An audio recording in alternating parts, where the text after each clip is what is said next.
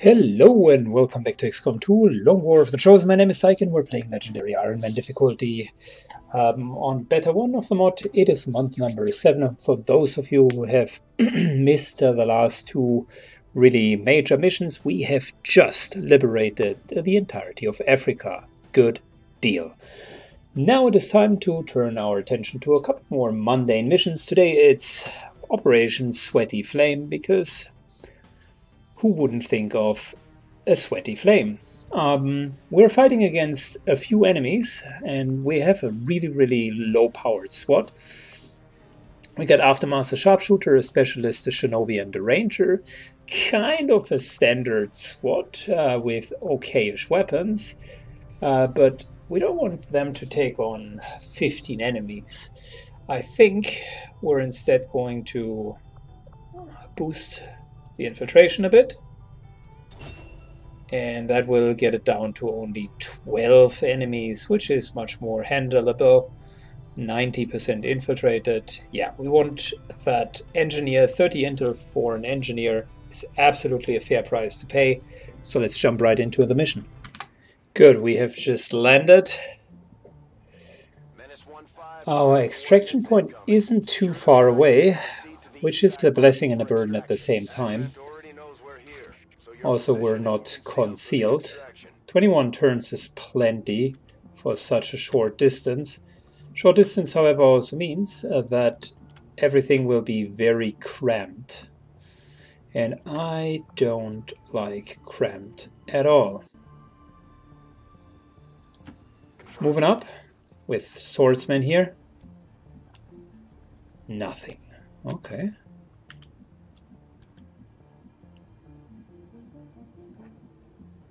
Well, I am certainly not disappointed about that result. Understood. Moving out.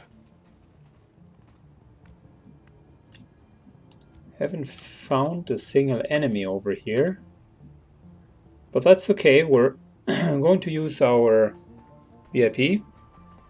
Put him into full cover.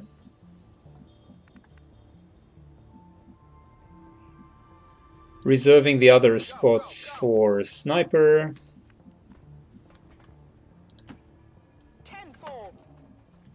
And our other operatives, respectively.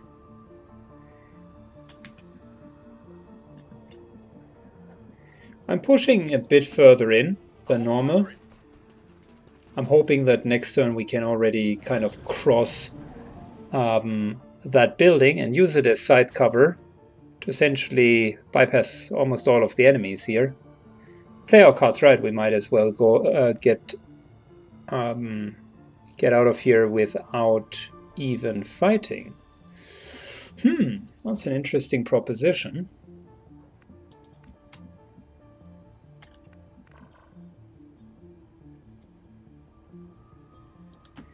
Moving up.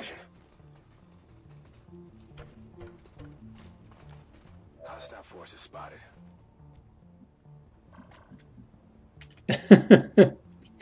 They're standing on top of an explosive device. That is funny. Still haven't learned a thing.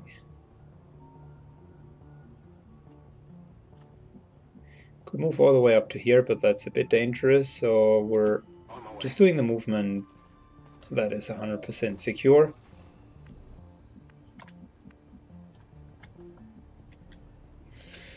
Interesting. So that pack is much harder. It's probably I would consider that a very difficult pack.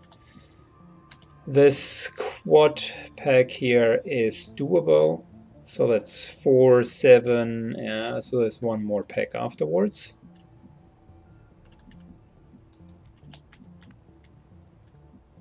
Which also means we should be fine. If we're just keeping our heads low, this here should not trigger anything.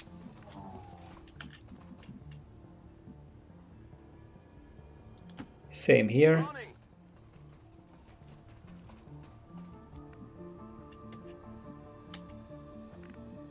Yeah, the VIP Just needs to take cover. We're going into a position here with our sniper that allows him to grapple hook if needed. And let's hunker down. Okay, 2 turns in. We already know where the majority of the enemies are. And we have a decent grasp on their position. Not too bad.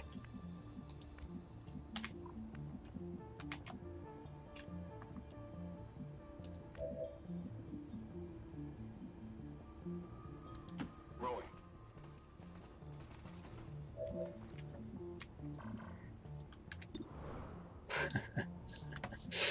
Yeah. Good old explosion. I'm wondering why we can't do that with a sniper rifle.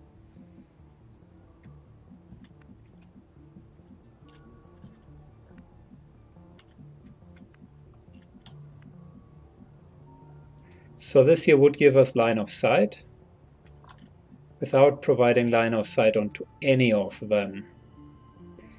Let's give it a try. Moving to position.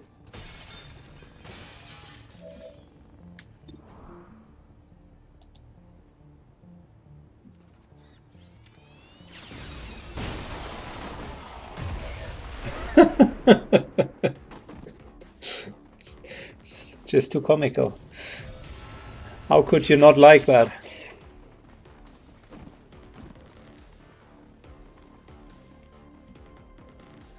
Alright, one of them immediately died.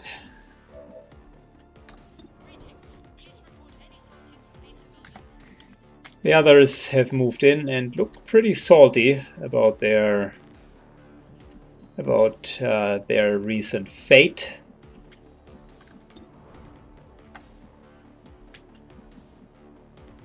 Move up to here, that'll get rid of the stun lancer.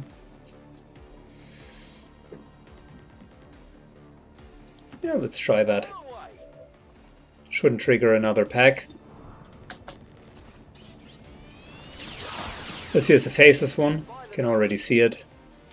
Why would a civilian just stand there? 50-50 to kill this guy. Nice one. And now we got the unfortunate decision, do we want to attack and deal with the faceless one, or do we want the stun lancer to take out one of our soldiers, potentially the one that has revival protocol? I'm making the conscious decision to attack and lose our stealth, which might trigger another pack. I hope it's not the case. But at least we're getting rid of the stun lancer. Impressed yet? Okay.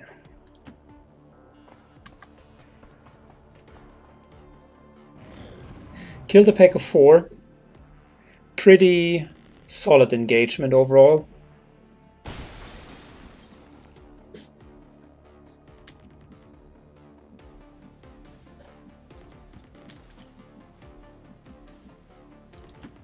Absolutely. Moving in. No enemy contact whatsoever. There we go. That's unfortunate.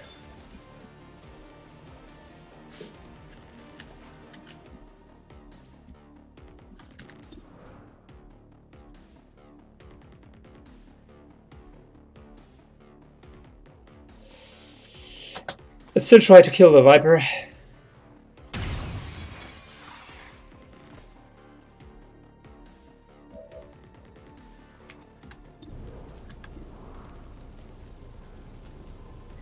We could use a flashbang.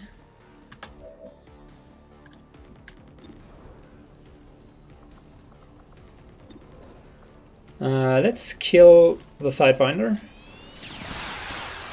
It's good. It's good. We're hunkering down here. We can flashbang both of them.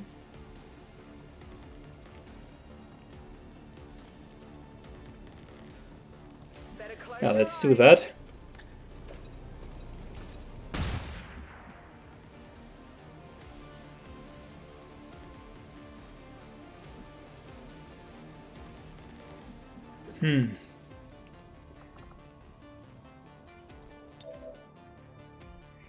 Yeah, unfortunately that would end our turn.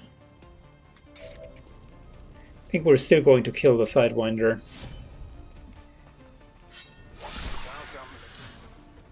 Even if that means we're maybe taking a shot. If he would attack us in melee, that would be a pretty good decision for us, because we could parry it. Fortunately, he didn't do that.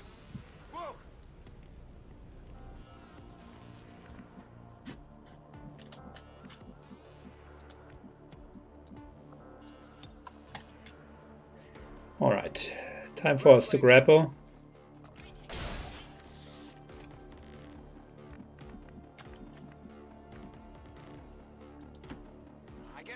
Moving over, just in case, so I think we should holo target him.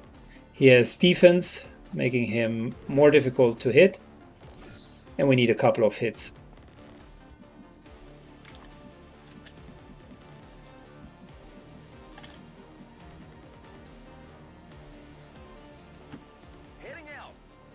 Moving up. 94%. Gosh, that would be nice. But we're not close enough for the shotgun.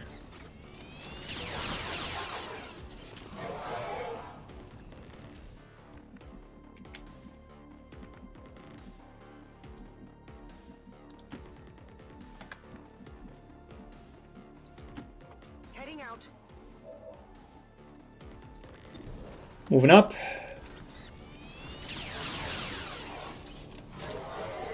Could use some ammo over here.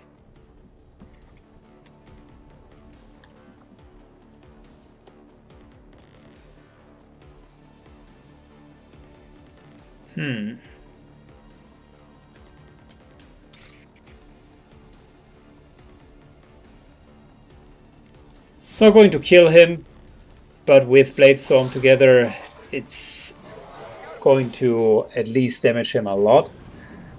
And we can parry his melee attack. That is, if he decides to melee attack. Blazing Pinions. I fucking knew it. It is always the same with the AI.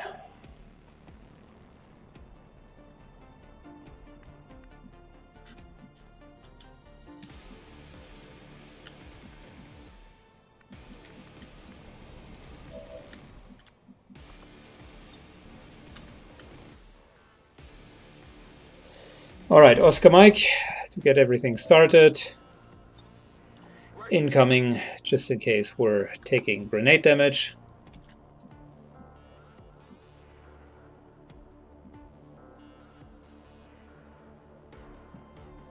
Don't want to move too far and pull maybe another pack, so I'm going to be careful here.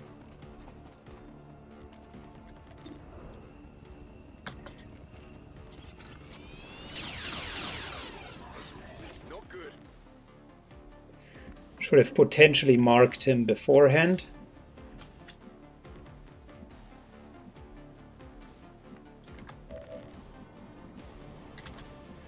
So we're not in range, which means we can still try to kill him.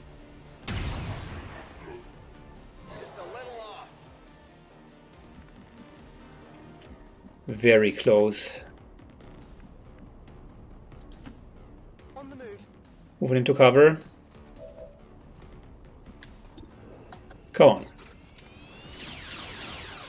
Adjusting aim. Out of ammo here. That's a 50-50. You know that was good. That was pretty damn good, yeah. Draining ammo fast.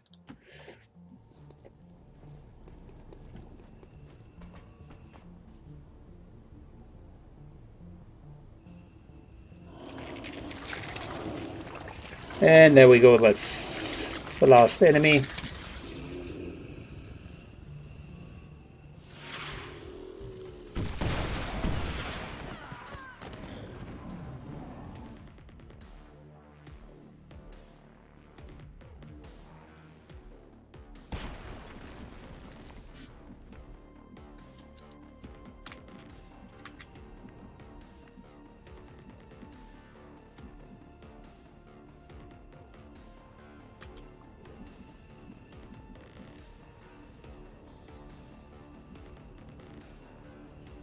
Alright, so moving here. Problem.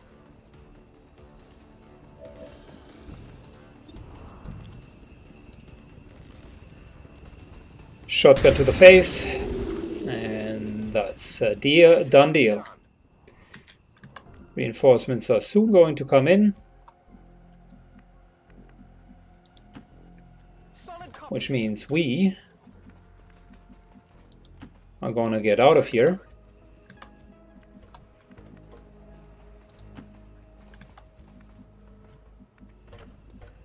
And guys, it almost looks as if we have played a flawless mission for once. No fuck-ups, just straight out decent XCOM2.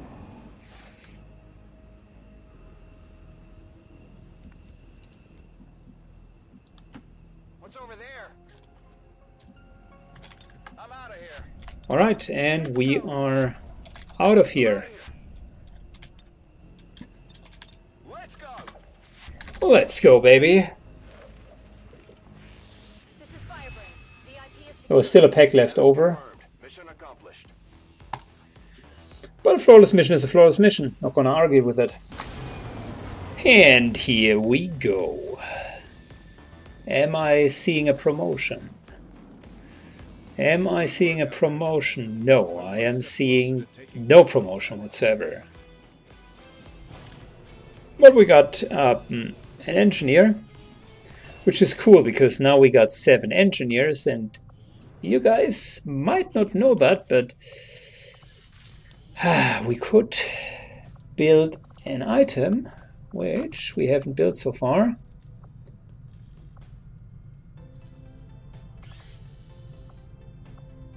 Meaning, here we go, Fusion Blade, because that requires 7 engineers, and for the measly amount of 1 Archon Corpse, few supplies, 2 alien alloys, 3 crystals, and an Alarium core, this is going to rock your world. I am not sure how much damage, but I think it was around like 12 to 15, so this is going to hurt, like big time. Super good power spike for melee characters.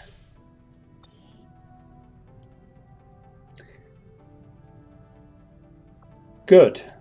Plus, we got another engineer, which is great. Speaking about which, we have enough supplies, so we might want to go and actually put an engineer here and start a project. What are we going to start? School check would be good to control the avatar project. Blaster is not as good. Frostbomb might be okay. Another spark, not needed yet. Red screen rounds is good if we want to hack something. It reduces the hacking time, the technical resistance of the enemy rather. Incendiary grenades aren't bad for crowd control, obviously.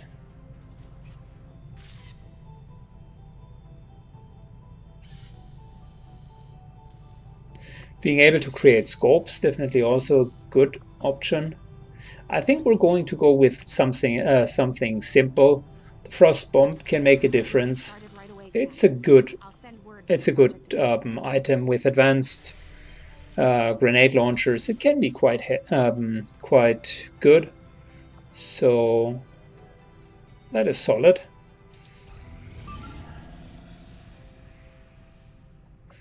Let me see. That's another one of these missions. This time we're going for a scientist. Free him from a prison cell, 13 to 15 enemies, and we got a pretty strong team. Baya, Glitch, Bob Ross, and Wildcat. So I'm even considering if we're just using the infiltration as is. I mean, we could get it up to 100% with our intel and just do the easy peasy version of it, or we're accepting a few more enemies. I mean, with under 100% infiltration, we would start without concealment. 100% infiltration would probably give us concealment, fixed evac, concealed start. It's probably even a concealed start with that infiltration level. Yeah, I'll think it through, guys. I don't know the answer yet. I don't know the answer yet. One thing that I would know is once Roby is back from being lightly wounded, I want to retrain him. He's one of the ones where I think I'm going to play a bit with his soldier abilities, essentially getting rid of chain shot. Rapid fire is much better, and just taking demolition instead. It's nothing that needs to be urgently done, but when we do have some time, that's definitely an option. Elsewise, we're already training everyone. Advanced coil guns in 8 days. Once that is done, we can go for plasma weapons. And boy oh boy, am I looking forward for plasma. That's going to be huge. It's going to be expensive, but also huge at the same time. Anyways, today's a bit of a shorter video, 21 minutes, clean mission. But after the long missions in the last videos, that might be a refreshing change. As always, hit the like and subscribe button, and leave a comment down below. Much appreciated. See you in the next run. Bye bye.